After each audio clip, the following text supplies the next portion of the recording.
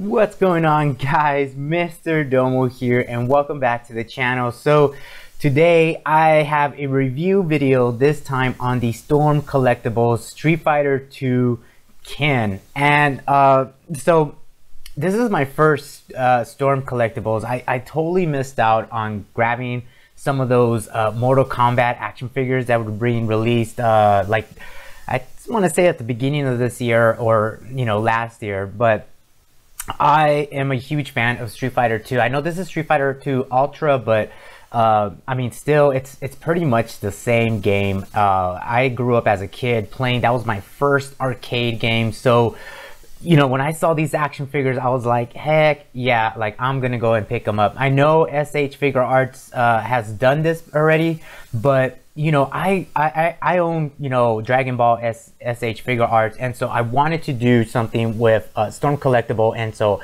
I wanted to try them out because I really haven't heard any bad things about them. So yeah, so here it is. Here's the Storm Collectible Street Fighter 2 Ultra Ken, and you can see all the accessories. You got this big old window. You have that cool picture art of just like in arcade of Ken, and on the side here you do have a picture of Ken, and there it says at the bottom, Street Fighter Ultra, the final challengers.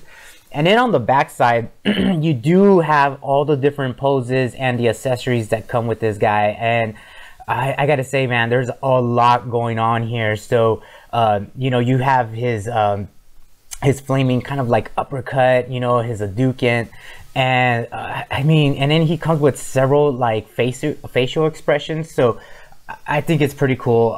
So very nice. And then on the other side is the same kind of picture art there of Ken.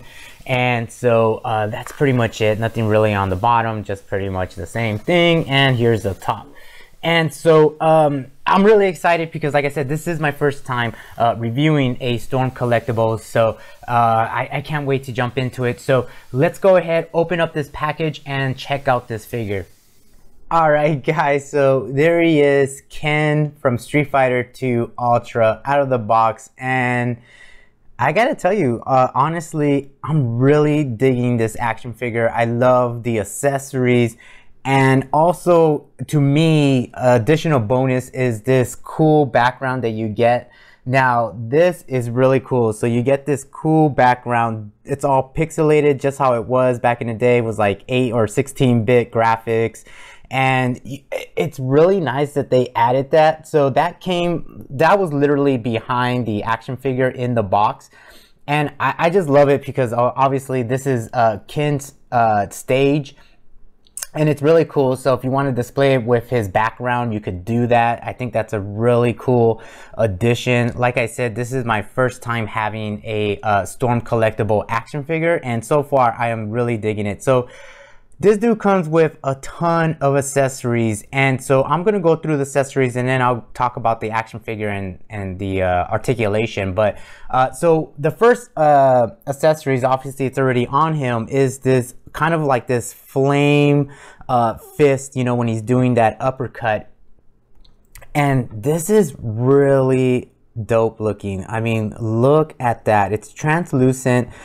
You got it, it's changing colors from like a real yellow to an orange to red to a dark red here. And this is really nice. You can see it. It's really well molded. I love how it looks.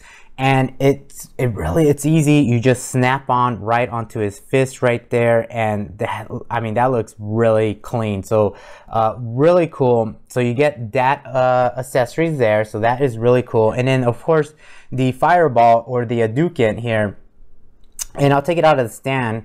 And I mean, this is really nicely done. It's like in layers. So as you can see, this part right here kind of rotates.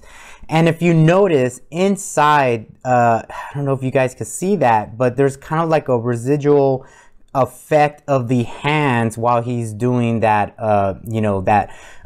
special move, the Hadouken move. And so you can see the hands there as they're formed inside, and that is really cool. It's all enclosed. So there you go. You have the back end.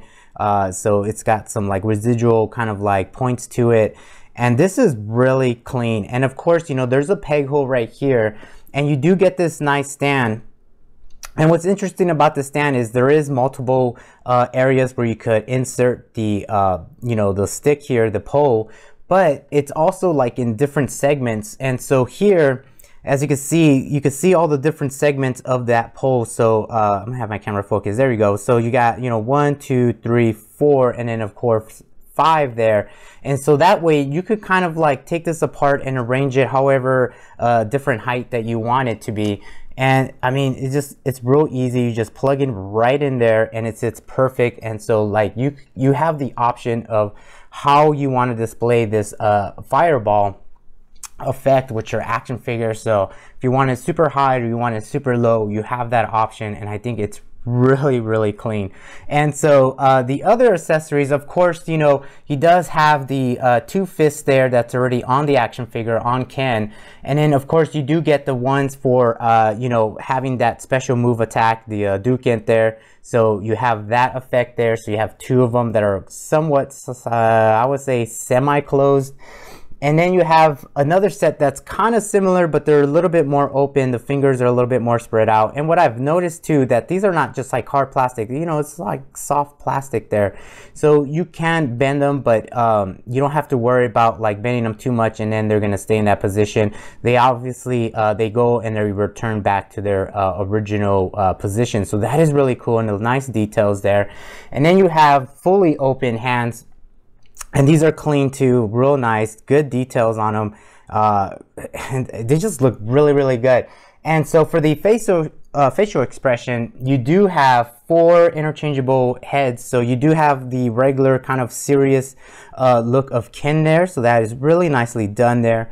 And then you do have one where he's, you know, excited. You know, he's got a little smirk to him. So really cool. And again, you know, it's soft plastic, so very nice, and it's really nicely done, the scope there, and then of course the paint is really done nicely. And then you have one where he's kind of like doing his special move there, so that is really nice. His mouth is open, more tense look to him, more of a tense expression there.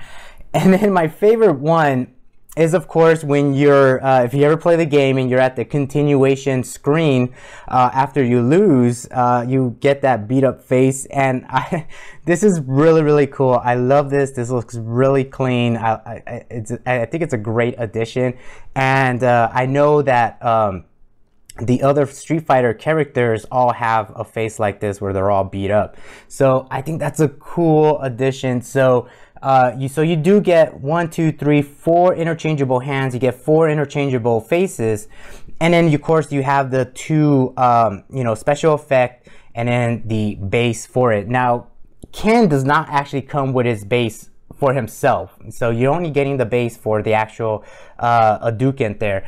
But Ken here, he is really nicely done. Like I said, overall, I mean, I think the scope of the figure, you know, the body and everything is really nicely done. You can see all the muscle details on his, you know, arms and chest and the legs and everything like that. And, you know, speaking of his uniform, you know, this is kind of like a soft plastic again, kind of like a silicone there for his belt, which is really nice. But what I like about it is they do apply some sort of shading, not much, but a little bit of shading there, and it looks, you know, dirty and stuff like you know, like this dude's been brawling, you know what I'm saying? Like he's been fighting and stuff like that, so he's not gonna have like a clean gi or outfit. So really nicely done. I love it. The articulation's really good with this figure. He does have good head movement, so he could swivel, you know, left and right. So not a bad, you know, articulation there with the head, or with the neck, excuse me. And then he is able to look somewhat up, but not too much. But down, he definitely could look down. So that is really cool.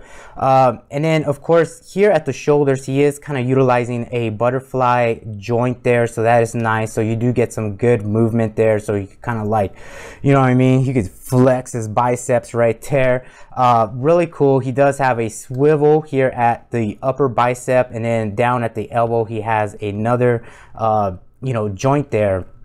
This one really doesn't swivel, it's just at the upper bicep.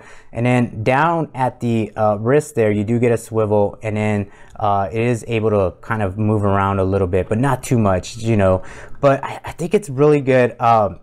So he could kind of bring his arms as close, probably like that much. That's probably how close you could get it. I mean, I think I try to put it closer, but the arms kind of popped out.